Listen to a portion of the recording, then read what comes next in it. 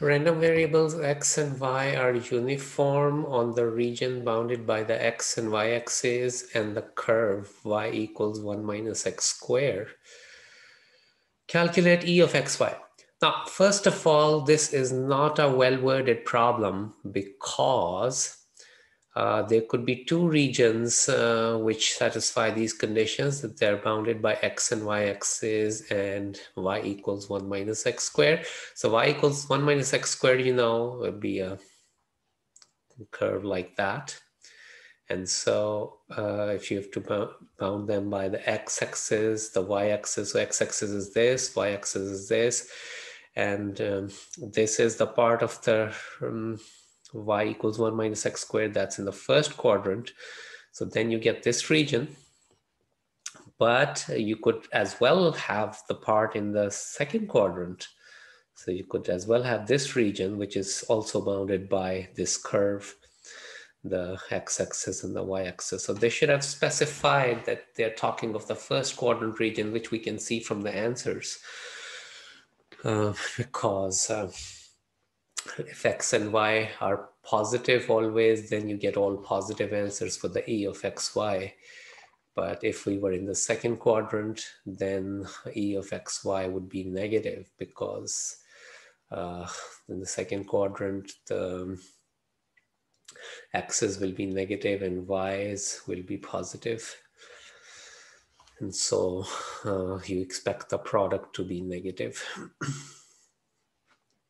But since the answers are positive, so we see that it's the first quadrant region that they're talking about. So the region is, as we discussed, y equals 1 minus x squared is this curve and the two axes. And it's the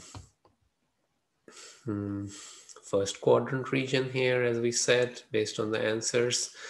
And the distribution is uniform. They've given that the distribution is uniform. So in case of a uniform distribution of two functions, the joint PDF is the reciprocal of the area of the region. So basically, we need to find the area of this region, and that's Calc 1. It's area under the curve. This is the curve, y equals 1 minus x squared, and we want the area under it from x equals 0 to x equals 1. So 1 minus x squared, x 0 to 1.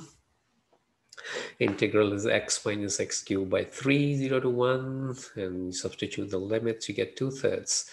So the PDF, the joint PDF is the reciprocal of the area in case of uniform distribution. So 1 over a, it'd be 3 over 2, which is 1.5.